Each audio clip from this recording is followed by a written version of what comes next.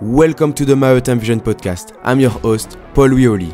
In each episode, we bring you exclusive interviews with maritime professionals, industry experts, and students. Our guests come from different backgrounds, including shipping, yachting, offshore, and more. Our goal is to give you all the knowledge you need to succeed in the maritime industry. Welcome everyone, welcome back to a new podcast episode. We are with William, shipbroker with more than 6 years of experience in this field. This episode serves as an introduction of shipbroking and will be a real masterclass for those who want to know more about the world of shipbroking. Hello William, it's a pleasure to having you today in this podcast episode. Can you introduce yourself and talk about your background, please? Yeah, hey Paul, thanks for having me. It's an happy Saturday. It's been a bit of a bucket list item of mine, this podcast. So thanks for reaching out. I have been, as you mentioned, in shipbroking for a little over 6 years. I studied both finance and shipping, maritime business, 2 years in England. I currently live in Oslo, where I've been working for the past 6 years. I did a 2-year stint in the UK, studying maritime business at the Solid University of Southampton. And we have every semester there was this maritime week, right? There was a maritime week where we had guest speakers with different backgrounds coming from different parts of the sectors, all from tech to finance and everything in between, logistics, management, container, gas, and finance, everything. And Clarkson's actually, or there was a Clarkson's guy, HR guy, who came and had a talk about what we're talking about right now, right? How to get your foot in the door and, what it's like. And we had this competition, or he announced this competition. That was you have to write this text about the future of shipbroking, what you think shipbroking is about. And everyone submitted, or I don't know how many, but to me it felt like everyone was kind of like maybe 100, maybe 200 people. Because the prize was an internship in Clarkson's, which was, I think, a summer, like 3-4 months, where you rotate on desks. Quite, fantastic program for youngsters, right? And I actually won it. I didn't even know what shipbroking was in practice, but I was kind of lucky, I guess. I won the prize, and I was offered a 6-month desk rotation in Clarkson's London office. Such a nice story. I mean, because Clarkson, it's very competitive. I imagine in the UK, yeah. All students want to start internship with this company because this is, I think, the number one in shipbroking. But it's still interesting that we have many opportunities in this industry, especially in shipbroking. I want to ask you now, can you define what is a shipbroker on the world of shipbroking? Can you make like 5 minutes, or it's an exercise, huh? A kind of introduction of this field? Yeah, I might start. I don't know if I mentioned I work in Drybulk, and Drybulk only. I tried to dabble with some chemicals with some Drybulk clients, but never really panned out. But yeah, in just layman's terms, it's procurement of cargo for ships and securing a carrier for cargoes, basically. Okay.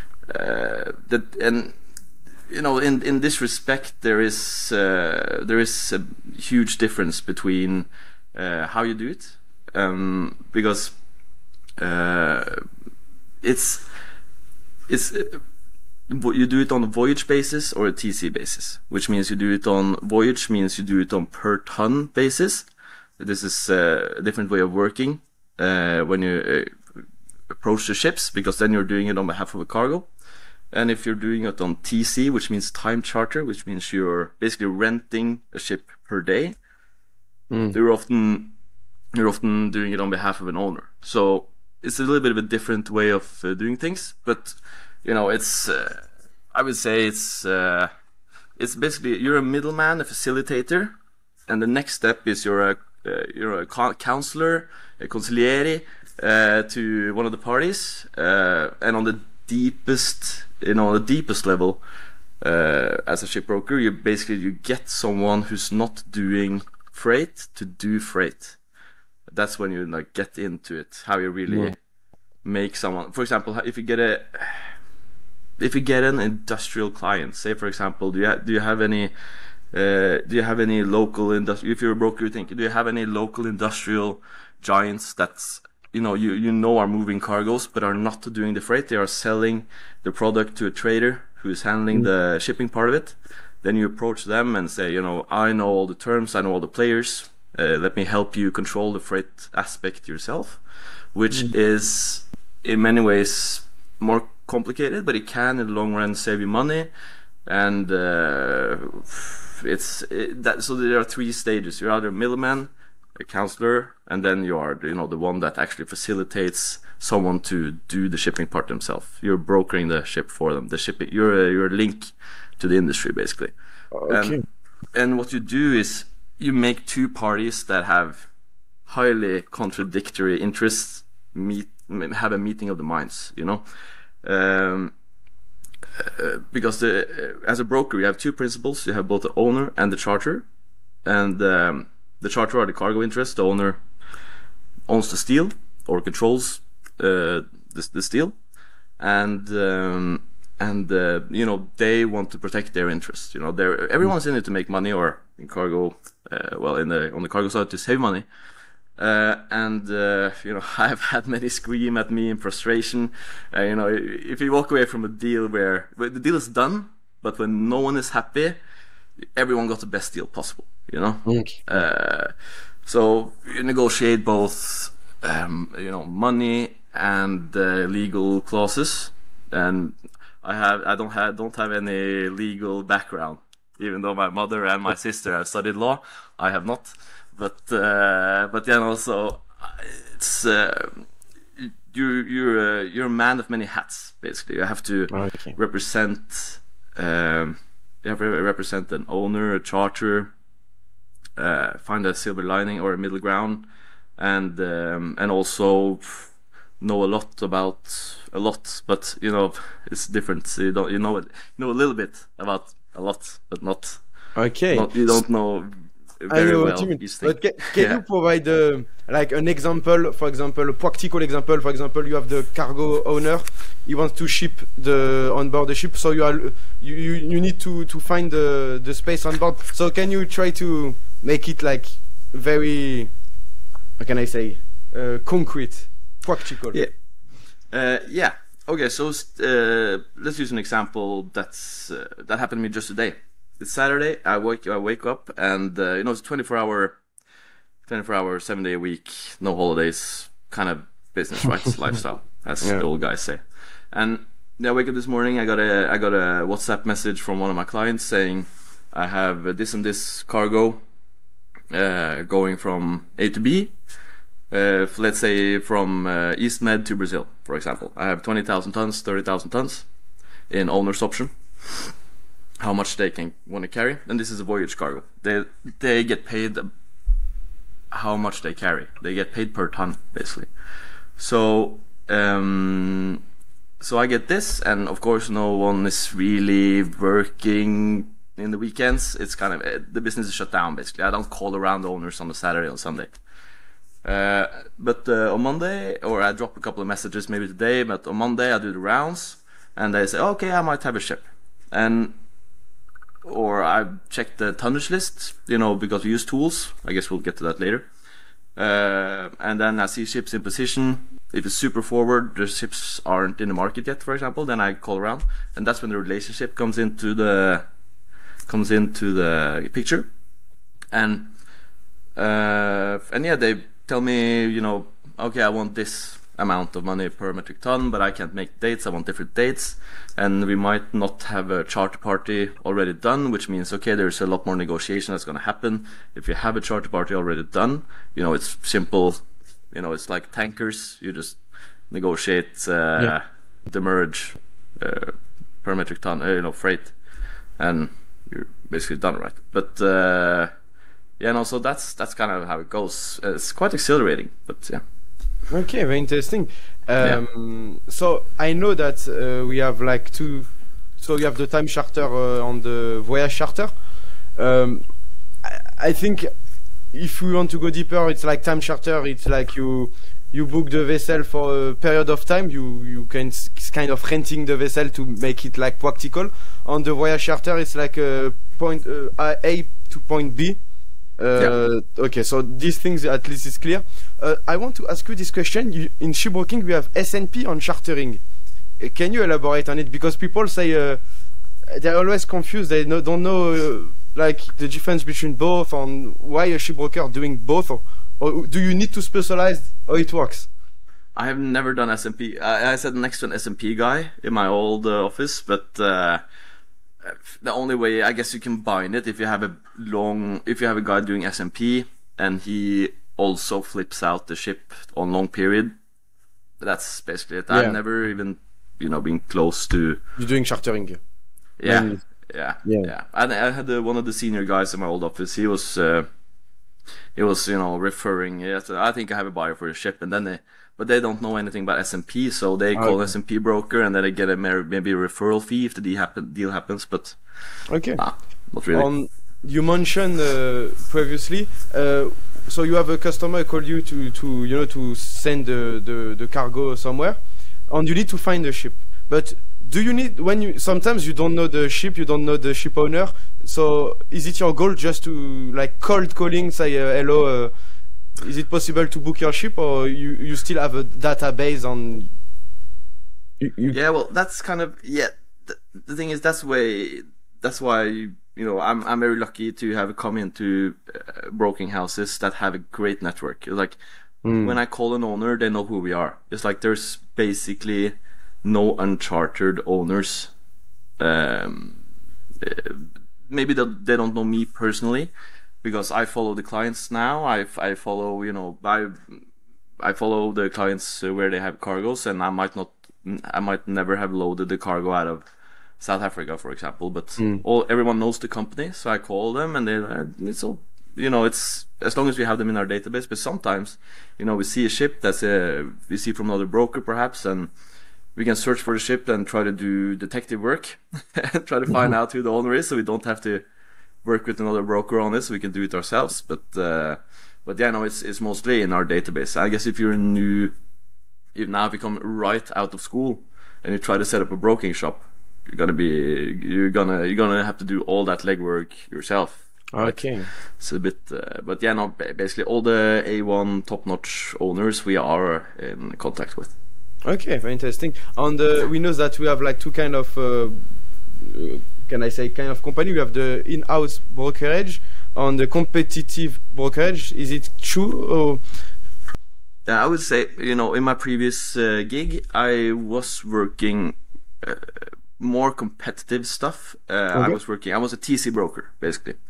And there are different, you can do both, but usually they have a TC broker and a voyage broker or a cargo broker. And I was a TC broker when I first started, and I was working in a specific area because it's so competitive that they have to specialize on an area. So I picked an area that wasn't covered by my desk. We were just a small team, and it's a lot more competitive because even though you don't have any business to propose, you just call around, build a relationship, make them. You have to stay top of the mind for them. So it's a lot more competitive. Now I work more on a. I don't want to undermine anyone, but I feel like it's more. You more service clients because I work on the voyage now, which means I have I have clients that know shipping, but maybe some of my colleagues they are working with industrial guys that shipping is just a super small part of their business. They outsource it basically to us. They trust that we have the competence to act in their best interest and stuff like that. So it's less competitive in that way, even sometimes exclusive. So it's a totally different way of working because you don't just call around just to have a talk, just to stay relevant. I've heard about some brokers on the TC just having a sheet of owners they call, in on the super competitive stuff, or charters or operators they call, and you just go down the list every morning, call them, and then when they're done, start again. Oh wow! Then they just so just keep. Do you have something now? Do you have something now? Because when they are first, when on the competitive stuff, you need to be first, right? If you go to the toilet, you might lose out on a commission. So it's like, but that's where the relationship comes into the picture, right? Because when you have a relationship, they will not. You won't lose out because you go to the toilet or stuff like that. It's just, but that's just. That's a very simplification, but it was an example. Yeah, that's good. It's easy to understand. And what about the tasks as a shipbroker? What kind of daily task you need? Even if I'm sure it's not the same every day, but mainly you. Well, it's as I said, it's procuring cargo for ships and securing a carrier for the cargoes. It's the daily tasks is following up on the market. It's maintaining relationships. No matter how competitive, you always gotta maintain relationship, because even if you're working with super competitive TC stuff or you're working on exclusive stuff, the relationship you have with the owners is always super important, right? So the daily tasks is basically just staying on top of the market and fix a lot of ships, I guess. Wow, interesting, very interesting. And we know that you have different kind of type specialization. As you mentioned, we need to specialize. So you have dry bulk, tanker. What is the main difference? Is it for you? You are dry bulk. What is the difference in your specialization? I'm not super familiar with different types, but I shared a desk with a tanker broker at my last gig, and he was this textbook shipbroker. He was silver fox, he was a silver tongue as well. He was just so he's a textbook tanker broker, and he was just a legend on the desk. And but the thing is, they work a little bit differently. They call around owners as well. They make position lists a little more than we do. We don't really do that, but the thing is, oil is or crude. They were in crude. It's very standardized, right? So there's very little to negotiate on. All the terms are already predetermined by international law and stuff like that. So it's quite set in stone, much of it. So they negotiate on like 4 or 3 different points. It's world scale, freight and the merge. I'm not so containers, for example, I have no relationship with. I think that's very standardized these days, but I don't want to say anything wrong because I don't really know anything about it. But those who are still in it are quite big and doing great, I think. But they squeezed out all the small ones because it's highly tech driven at this point, right? Maersk still huge. They have in-house brokers, and I have a couple of friends in gas and offshore and chemicals even, and seems super interesting. It's sharp elbows, same as every broker shop and every sector in brokering. I mean, but I can't really speak to the exact differences. Sorry, but yeah, no, it's all in the end. I think it's all kind of the same. Like if you boil it down to the So the dry bulk, I imagine you need to follow the market very closely because, for example, with the events we have right now, it has an impact on your job, I imagine. Yeah, it's like in every sector, it's the cheapest ship that decides the market, because the market is what the last fixture is basically. And even though if owners who says that was fixed too cheap, they say, oh no, that doesn't count. It was they needed to go to dry dock or whatever. Well, okay, they fixed this level, then this is the market now. And that's why it's so important to be on top of what is being done, what fixtures. The market is super liquid. I believe an economist described the shipping market and another market, I can't recall which, the shipping market as like the perfect market, because it's super transparent. Everyone speaks to everyone, and there's no hidden. Obviously now we have the shadow fleet with Russia, and we've had it with Venezuela and Iran to some extent, but even North Korea, if I'm not mistaken. But you know, it's all super transparent. You know, I see fixtures now. We have a two-tier market, for example. We see now when we report you know, a fixture from the continent or Baltic area, we say this was a Russian loader, because you don't even need to mention it, because it's obviously double the price. So Yeah, it's, imagine. yeah. So it's Okay. but you know, it's important to be on top of it, I guess. Okay. Do you have an anecdote to share about your journey as shipbroker, or even in the maritime industry? Well, you know, going back to what I said about the relationships, for example, I don't know if this is counts as an anecdote, but or more like bragging. But I was on a boys' trip to Ireland, like celebrating New Year's Eve. You know, we do this every year with the lads. And on New Year's Eve, I get a message from, you know, my owner, my super close owner. We were good friends. He was actually a reference when I was job searching, so we were close. He was a great guy. And on New Year's Eve, he sent me a message like, "Hey, you're on subs with this and this from, it was US Gulf to India. It's good paying business, you know, for a trip out of the Atlantic. It's always high rates." And I'm like, what is this? And they go, "Yeah, congratulations. We're on subs until January 2nd or whatever." And when you're on subs, might mention this. When you conclude a deal, when you start the party is done, negotiated basically, or when the main terms are negotiated, you go on subjects, which is a 24-hour clock. Sundays, holidays, and Saturdays excluded, which means that the vessel is in for vetting in both load port and discharge port, or, you know, all the ports involved. So you have 24 hours to reconfirm the business, basically.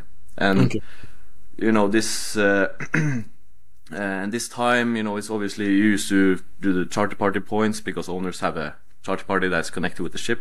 So you do those points, but and back in the day, you know, rumor has it that back in the day, this time was purely technical. It was only for technical approval, but some traders, you know, just figured out, okay, we might actually use those 24 hours to our advantage. If the market falls, we can find something cheaper. We can let go of the ship. And then now it became kind of like, now it also became, if the market drops in that time, we might find something else. So that has happened to me a couple of times, just because the market dropped in 24 hours. It says a little bit how volatile the market can be, which is what happened on January 2nd.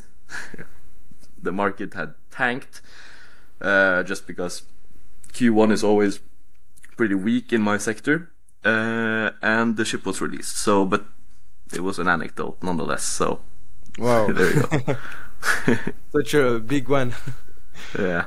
That was pretty sad start to the year, I can tell you that. Yeah, but I mean, even now the market is crazy, no? It is quite firm. It is quite firm. It was super firm. Like in the wake of Corona, you know, right after it just tanked, and then, you know, it took off. It went parabolic. It was absolutely insane, because, you know, these ships got tied up in port for what do you call it, quarantine. It's been so long since Corona, I forgot the quarantine word.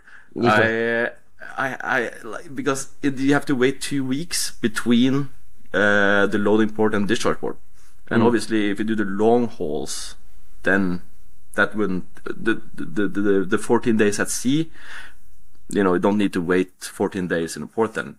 But a lot of those quick trips, you know, tied up a lot of tonnage, which gave a squeeze in the market. And obviously cheap interest rates kind of fueled, it facilitated a lot of traders to, you know, move cargoes, because when you have low interest rates, obviously, when money is cheap, you can easily do a deal. So it went parabolic, I must say. Actually, at the top of the market, I did a cargo that was trading. You had to follow icebreaker up in the Baltic. It was December 2001, and that was the highest fixture I've ever done. It was because obviously you have ice, you have the market high, and this was a trip out of the Atlantic to India with fertilizer. I had a time charter equivalent on that. It was a voyage cargo. Was $67,000 a day on a 63,000 tonner, and for reference, now it's like 20 maybe. Oh, and wow. on the bottom earlier this year it was like 10. So yeah, it was quite firm. But this is something that happens like maybe 3-4 times in a lifetime of a broker, I think. So it's okay. But yeah. You had this encounter this experience. Nice. What about collaboration with other players in the industry? Because as a shipbroker, maybe you work with the chartering team, and it can be of course the ship owner. Who are your, I can say, colleague? Yeah. Yeah, no, I can't mention any names, but it's a mutually beneficial relationship. You know, charters depend on my link into the shipping industry, my relationship with owners, and owners depend on my link to the cargo client, my relationship with the charters. And I work now, you know, earlier at my last gig, I was working primarily with the operators and the owners. Doing TC, because operators, they book in voyage cargoes from the industrial guys, the traders, and then they play the market, you know, because they might think the market is going down, they book it, try to find a ship in the market for it, make money in the margins. So I was doing that before, working for operators such as, you know, operators are like operators owners, maybe Western Bulk, all the Danes, there's so many Danes. And Old North, huge. But now I work more towards the industrial guys and the traders, and you know, okay, my clients, they know shipping, so they in some cases know more than me on certain stuff. Still, you know, 6 years in, and I'm still learning new stuff. But yeah, no, I would say that, you know, it's mutually beneficial, that, you know, they teach me, I teach them, and they try to just get good freight, and they are very interested in good performance from the owners. So even if I have, say, a one ship owner that like a ship owner with one ship that maybe I have never fixed before, that is maybe $1-2 cheaper than the other one, which they know, which they can rely on, they go for the more expensive one because they are very interested in having good performance. So that's why, say, big operators can book cargoes, because they are a reliable counterpart, even though they book in a ship that they might not, you know, fully have a relationship with. They can do that and replace it if need be. So, because they are not the counterparty to the industrial guys. Yeah. Okay. So yeah, still have a lot of relationship to as for young shipbroker to build on. Switching to young people, what kind of advice can you give to someone who want to start in the shipbroking industry? Don't do it. You don't need any more competition here. Yeah. Easy tips. Okay. Yeah, no, the thing is, as I said, it's not a protected title. You don't need to study it, but it shows interest, you know, as grades do when you study. Grades are indicative. They don't determine if you're smart or not. They indicate, you know, perseverance and stuff like that. But, you know, I would say, you know, be aggressive to put your foot in the door. Like, just, if you want to be a shipbroker, even if you haven't studied it, if you're, you know, even just a good salesman or whatever, you just knock on the doors of your local shipbroking houses. If you're on vacation, you know, try to figure out where they are. Just knock on the door, hand your resume, and say, "I want to work for you. I think I can do a good job." And they will sit at the desk. Well, the lady in the front desk will maybe come and say it, or you just talk to a broker directly, and they will speak about you for weeks. They were like, this guy. Oh, I like him. I like the cut of his jib, you know. Oh, wow. So yeah, no, I think that's definitely like that's the easiest, a way to, well, obviously step out of your comfort zone and put yourself out there, but it's definitely, I think, the number one tip. I got the same tip, but in the meantime, I got a bit lucky, so I didn't have to do that. But I know some people that have done it with great success. So that's good. Yeah, good. So it's the end of the podcast. But do you want to add something, maybe, or you'd say everything? I think it's also pretty important that you know yourself to be a chameleon, because there are so many cultural differences.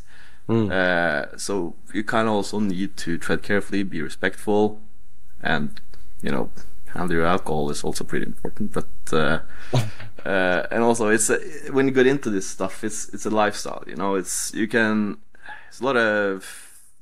I've fixed ships from vacation. My girlfriend was furious with me for being away from I was on the beach. I had to step away, find Wi-Fi, and ended up fixing it. But then on subjects, and then I came back from vacation, and the vessel delayed, so it didn't even. So, but still, it's you have to be there and do it. You have to do the job, basically. And yeah, also there are hazards, because I was looking at an apartment, and my realtor calls, and he was like, there is a lot of interest on this apartment, and I'm like, that's us. Because that's what in shipping we are very we have to be good at poker as well, because we show okay, sure, and then he calls me, and then I call him, and so what's the status on the apartment? It's sold. What? You didn't give me last refusal, and then I realized, okay, in the housing market it doesn't really work like that. So it's so you have to also separate. It's a lifestyle. They have to kind of learn to separate it as well. Okay. So, yeah. Wow. Quite interesting and funny at the same time. Yes, pleasant and funny experiences as well. But it was memorable nonetheless. We had a ship loading in North Brazil, going to the Persian Gulf or Arabian Gulf, and en route from North Brazil, one of the crew members actually died, and I'm speaking to the mess that you have to go in as a broker, and and the reason it was a mess because the sea leg is huge from North Brazil to the Gulf, so they had to stick this guy in the freezer. Imagine this poor cook coming in there every day, staring into his eyes. Jesus. Oh. Yeah, and then they were a month at sea at least, right? And then they come to the Gulf, and the discharge port, they said, we don't want him. Well, what are we gonna do with him? We can't accept him, because it was on the start of Corona as well. So they couldn't. We don't have the infrastructure to have this person ship him and quarantine. It doesn't work like that.